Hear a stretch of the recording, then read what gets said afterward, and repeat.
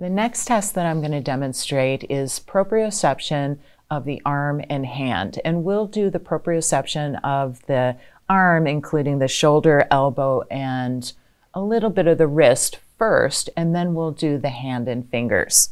When you're doing this in your competency, you'll either demonstrate the arm or you'll demonstrate the hand. But for the purposes of this video, we'll do both and put them together because it's the same skill. Let's assume that hands have been washed, everything has been set up, you've welcomed your client, they're comfortable, all of that has already happened. And so we're going to take up when the client is actually, we're explaining how to do the test and then doing the test. Now with this test, there's actually two different protocols. So I'll do the first one, then I'll do the second one. The first one is when the client has movement on both sides of the body, okay? So to date, Maddie has been acting as a client who has right side paralysis. Now she doesn't have paralysis anymore. So that's the first one. Then she's gonna redevelop her paralysis and we'll do the second technique. So just remember there's two techniques. First one, if the client can move both sides of the body. Second one, if they can't. And I will ask you to demonstrate both techniques, so please learn both equally well. All right. Maddie, this next test is called proprioception, and proprioception is one of our senses, and it lets us know where our body is in space. So is my arm out or is my arm down? How far do I need to reach for things? How strongly do I need to grasp things like maybe a paper cup or something like that? And it's one of those senses that you don't notice if it's working well, but if it's not, it really impacts your motor ability. So I'm going to be looking at the sense of proprioception in your arms, and then we'll also look at your hands and your wrists. Because you can move both sides of your body, what I'm going to do is I'm going to hold one side of your body and move in various different directions, and you will mirror it on the other side. Okay. Any questions about proprioception or the test? No. Okay.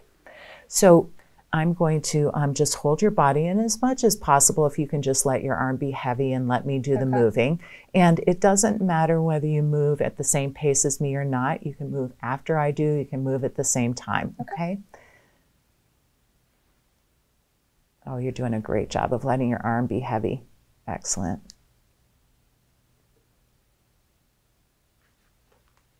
All right, y'all. Life is not perfect, and neither am I. So I should have asked Maddie to close her eyes when we were doing the test on both sides of her body, as you're seeing now on the screen. We always want to have the client close their eyes when we're actually doing the test so that they're not using their vision to tell where their body is in space.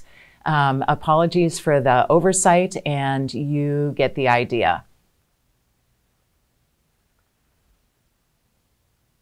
Okay, and go ahead and relax. All right, that was great. Now we're going to do a different technique.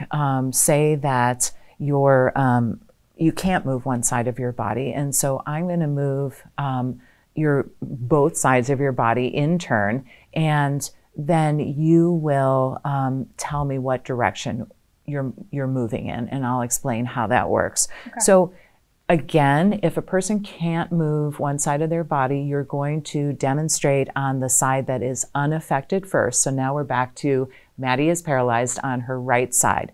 For the sake of the video, I'm just going to show you on the right side. You would do the left side first, so please don't get confused. Always do the left side first, but you don't want to see the back of me and nothing of her. So we're going to look at how you would do the right side, and please know that you would do the unaffected side first, then the other side, and you always, always do both sides. Okay. Now, one of the things about this test, I know that I'm supposed to just demo, but one of the things about this test is that I started off here And then I moved around so that I could be in a better position. When you're doing this test, a very common thing that, that beginner testers do is we stay in one position and then we try to manipulate, and it's very awkward and it doesn't work well.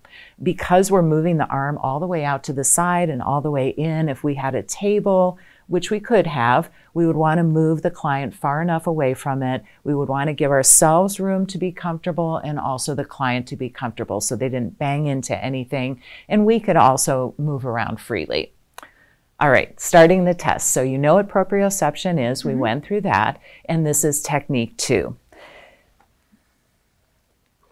Now, Maddie, what I'm going to do is I'm going to be moving your arm, and what you're going to tell me is what direction I'm moving in. Okay. So we're going to call this up, this down, this in, and this out. Okay. Okay, so let's just practice that before, before we do it. Okay. So this direction is up, up, down, down, in, out, out, down, down.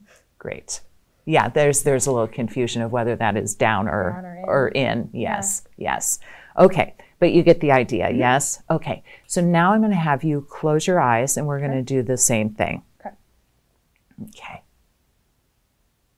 Up, up, down, in, up, up, up, down, down, in,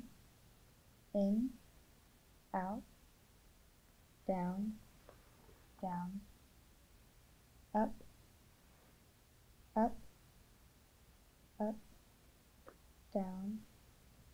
All right, great. So that's proprioception of the wrist and hand. As I said earlier in the intro video, it's impossible to do this with a file folder because both of my hands are busy. So Maddie is going to need to close her eyes for this test. So you'll want to do this a little bit later on so you know that the client feels comfortable with you and comfortable with closing their eyes. In a minute, I'm going to demonstrate how proprioception of the wrist and hand works. So stay tuned. All right, we're back. And now we're going to demonstrate what it's like to do proprioception of the hand and wrist. Now, as I said with the prop of the shoulder and arm, we're going to do both sides. So I'm going to demo both sides for you. Same thing. And Maddie, are you comfortable and your arm's in a good position? Yeah. Okay. So I'm going to stabilize her wrist. And I'm going to have you, well, we'll first do it with your eyes open and then eyes closed. So this is up, this is down, in, and out. Okay, so what is this? Up. Great. Down. And what about this? In, out. And? In, oh, up. Great, excellent. Down. Okay, excellent. So now I'm going to have you close your eyes. I'm going to test both sides, and then we'll be done. Perfect. Okay. Up, up, down, up, down, up, up, down, in, out, in, out, up, down. Okay, and now we're going to do the other side. Eyes closed. Perfect. Thank you. Up, up, down, in, out, up, down, down, up,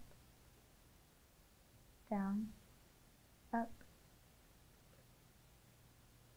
in, out. And good job. Thanks. Some notes for the proprioception. when we perform the proprioceptive test, we want to be very careful not to give additional input or information that would help the client identify which direction they're moving in. And so to that end, if I could just have you put your arm out, we are going to hold the client's body part, and I'll demonstrate on all of them from the sides, right? So when I lift up, you can actually see that I'm not grasping her arm like this, right? I've got some space. So by holding the sides of the body part, we give as little extra information as possible. Now, we're going to do this with every part of the upper extremity that we test. The fingers will grasp on the sides. Let me show you on index finger, grasp on the sides. Thumb, I'm on the side of the wrist. When we're doing the upper extremity, we may need to use two hands in order to stabilize the body part and also make the client feel comfortable and like they're not having to hold their arm up in the air. So although it's a larger space, I'm still going to grasp on the medial and lateral side. And when we lift her arm up, this is a little awkward, you can still see that space in there. Same thing at the elbow. If I'm with the forearm, same thing. And you can see that I'm using both hands. So I am at her wrist and at her forearm. Here, I'm at her elbow and her upper arm. And it'll be the same no matter what. So I'd love for you to practice holding body parts by the sides instead of full hand contact. Now, full hand contact is obviously much more comfortable, but if I'm asking her which is up, for example, and I'm giving her pressure in the up direction, it kind of defeats the purpose of the test. Another thing that comes up sometimes, especially for students that are new to testing, is say that you're moving the arm and then you want to go to the elbow, right? So I can shift my grip and still I'm lateral, and then I can move the elbow. Say I want to go back to the upper arm, what am I going to do? Well, I can hold here laterally, I can move my hand, right? So it's not a matter of your hands are in one place and you have to keep them there for the whole time. You can actually shift your grip around, just moving slowly and methodically. This one tends to create tension in students' brains. Move slowly and methodically, and you can adjust your grip however you need to. And you want to keep that grip on the sides. Now, the other thing that sometimes happens, and this is kind of unpleasant, so I won't actually do it, is that people who are nervous and are doing tests dig in, right? So you want to check yourself and be sure that you're using a firm grasp, but not a death grip, okay?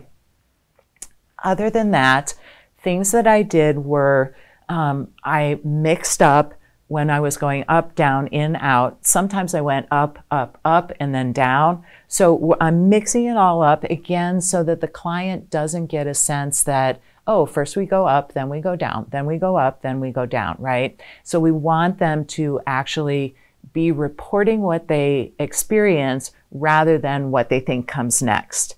And that's important for the validity of the test. Other than that, this one is most easily mastered by practicing a lot.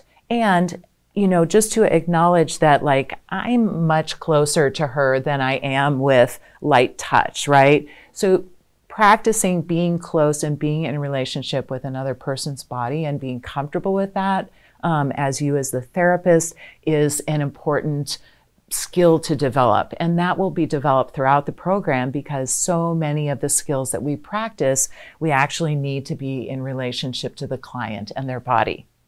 Good luck with your practice, and please come to class with any questions you have.